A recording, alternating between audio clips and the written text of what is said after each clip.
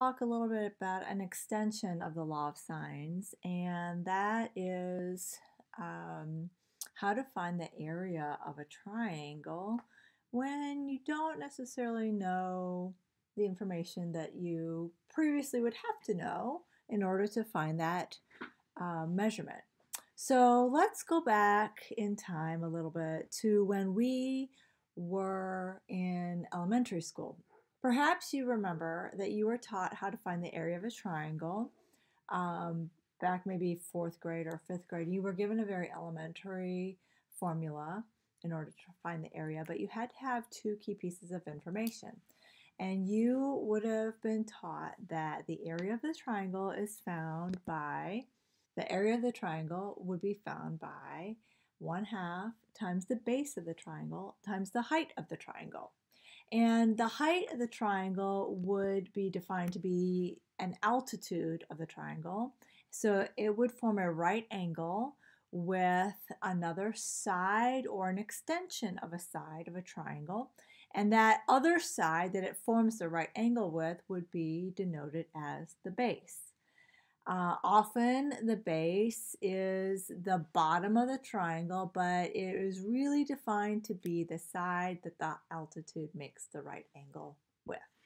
Okay, well, let's recall some of what we learned in our discussion of law of sines. We learned that we could find the height of a triangle by taking an adjacent side and multiplying it by the sine of a given angle. So if we knew the measurement of angle A, we could take the sine of angle A and multiply it by B, and that would actually give us the height. If we were looking at this particular triangle, which side would represent the base of our triangle? Hopefully you would say, and I gave you a hint by colors, that side C is going to be the base because it makes the right angle with the height.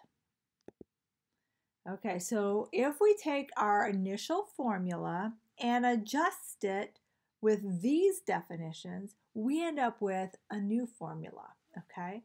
So we can say that area is equal to the half of the base times the height. Let's replace the base with side C, which we just determined to be the base of this triangle, and let's replace H with what we determined H to be, which is B sine A. So we end up with 1/2 times C times B sine A. And normally we write this as the area can be found by 1/2 BC times the sine of A. Well, what if I know other sides in a different angle than angle A? Well, we can also find the other two variations. Notice that the side lengths here are angles that are not the same letter as the angle that we're given. So we could also write those in two different ways. We could say 1/2 times the measures of side A and C times the sine of angle B, or we could also say that's the same as 1/2 times AB times the sine of angle C. Notice in all three cases we have side lengths for two sides, and we are given the measure of the angle that's between them, right? Because the angle opposite side A would be angle A, and the angle opposite side B would be angle B. The angle between those two would have to be angle C. All right. So let's take a look at an example. So here's an example of an area of a triangle problem. Let's say we have a triangle that we know two side lengths in this triangle. We know that one of the side lengths measures 8 meters, one of the side lengths measures 12 meters, and we know that the included angle is 135 degrees. Well, since we have two sides and the included angle, we are in luck because all we have to do then is substitute those things into our formula. The area of that triangle is going to equal 1/2 times the length of side B times the length of side C times the sine of angle A. And we don't have to actually assign those things. We just know that we've got 2 side lengths and the included angle, so we can just substitute things in. So if I simplify the trig part of this, sine of 135 degrees we know to be square root of 2 over 2. And then if I crunch these numbers, if I take half of 8, that's 4, and 4 times 12 is 48, and half of 48 is 24. I'd get 24 times the square root of 2 square meters. And then our calculator would be able to give us a decimal approximation of about 33.9 square meters. Both of these representations of area are valuable. One is precise, and the other we relate to a little bit better, right? 24 square root of 2, we don't really know what that means, but when we look at the decimal approximation, you say, oh, well, that means that it's about 34 square meters, right? So knowing how to find both of those is valuable.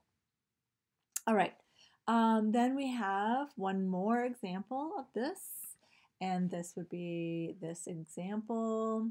Find the area of a triangle that has 2 angles with measures of 40 degrees and 52 degrees, and the included side is 18 inches in length. Round to the nearest tenth of a unit. Okay, so here we have different information, and it's not exactly what we need to use that formula. So let's pick this apart a little bit. Let's start by assigning labels to the angles and side lengths. Okay, let's say that angle A is 40 degrees, angle B is 52 degrees, and that means the included side that's between angle A and angle B would be side C, and that'd be 18 inches. Okay, so I've got 2 angles and a side length. Remember that in this formula, I have 2 side lengths and the included angle. Okay, so I can use either angle A or angle B, but either way, I'm going to need another side length.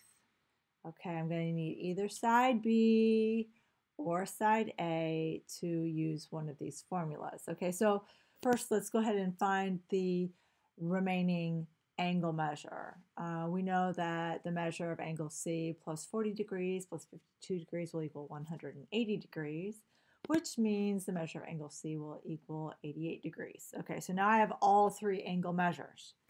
Now I just need one more side length in order to use this formula. Okay, and I needed this angle measure to apply law of sines. So let's apply law of sines and solve for side length B. I know side C is 18 inches. I know that that divided by the sine of 88 degrees will equal side B, the length of side B, divided by the sine of 52 degrees. All right, and then as we've done before, we're just going to cross multiply. B times the sine of 88 degrees will equal 18 times the sine of 52 degrees, divide out the sine of 88 degrees, and then crunch in our calculator. So we get B is about 14.19 inches.